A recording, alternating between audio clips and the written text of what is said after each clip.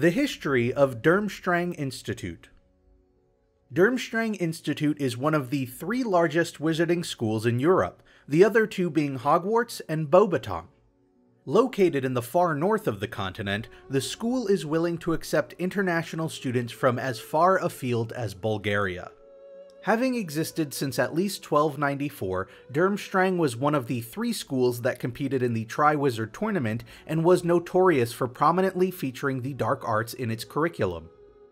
Durmstrang did not admit Muggle-borns, but certain students might not necessarily have shared this prejudice.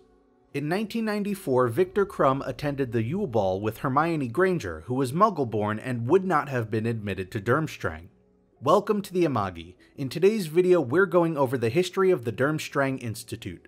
Before we begin, we publish a new video every day, so be sure to subscribe to our channel and ring the bell to get notified about our latest videos. Durmstrang was founded during the Middle Ages by the great Bulgarian witch Nerida Vulcanova, who served as the first head of the school. She was succeeded after her mysterious death by Professor Harfang Munter, who established Durmstrang's reputation for emphasizing martial magic as an impressive part of its curriculum. Around 1294, the Triwizard Tournament was established as a friendly competition between Durmstrang Institute, Hogwarts School of Witchcraft and Wizardry, and Beauxbatons Academy of Magic. But in 1792, a cockatrice went on a rampage and injured the heads of all the schools. The Triwizard Tournament was then suspended indefinitely, only restarting in 1994. In the 1880s or 1890s, Gellert Grindelwald was accepted into Durmstrang Institute. Although the school was oriented towards the dark arts, Grindelwald's experiments in dark magic were considered too dangerous for the students.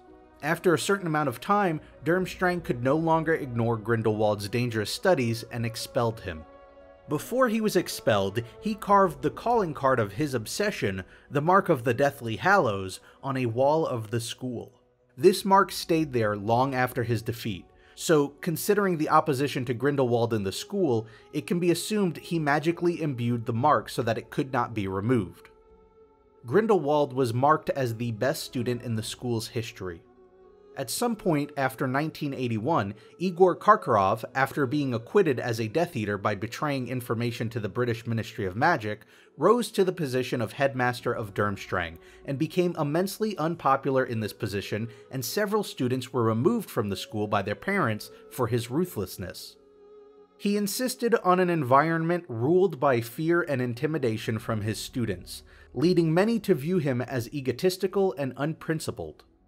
During his time as the school administrator, some students copied Grindelwald's symbol onto their books and bags to impress others, but were taught a lesson, presumably in the form of retribution, by those who lost family members to the Dark Wizard.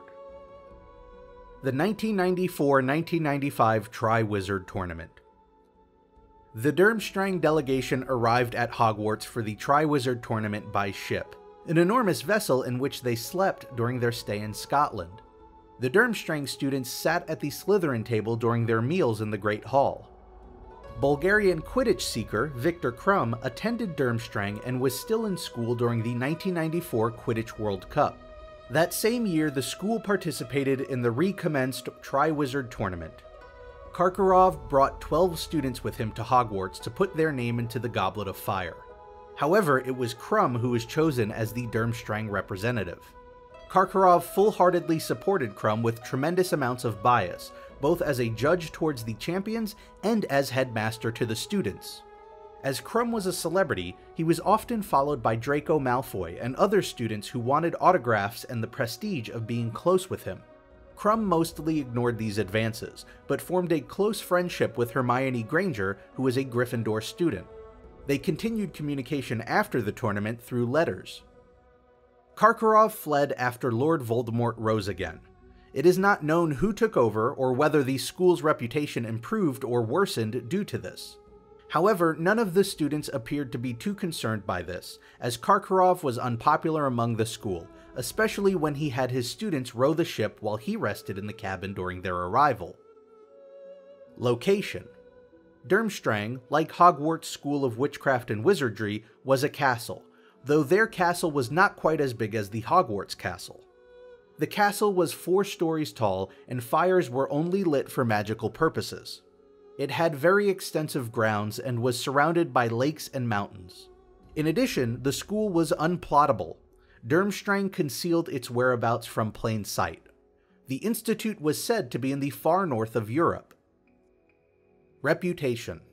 Durmstrang was notorious for its acceptance of the dark arts and was known to have educated and later expelled Gellert Grindelwald before his ascension as one of history's most dangerous dark wizards. Professor Igor Karkaroff, a former headmaster, was in the service of Lord Voldemort as a Death Eater, but managed to escape punishment in Azkaban by providing the Ministry of Magic with the names of his co-conspirators. Lucius Malfoy, another Death Eater, considered sending his son Draco to Durmstrang, likely because its prejudiced attitude towards Muggle-borns, coupled with its sympathetic attitude towards the dark arts, appealed to the Death Eater. However, his mother did not like the idea of him going to school so far away. It was during Karkaroff's reign as headmaster that the school's reputation worsened, and his insistence of letting an atmosphere of fear and intimidation rule over the school led even more parents to withdraw their children from the institute. Did you enjoy the video? Be sure to tell us in the comments. And make sure to subscribe. And check out these other great videos from the Amagi. If you'd like to support me, you can also subscribe to my personal channel. See you guys tomorrow!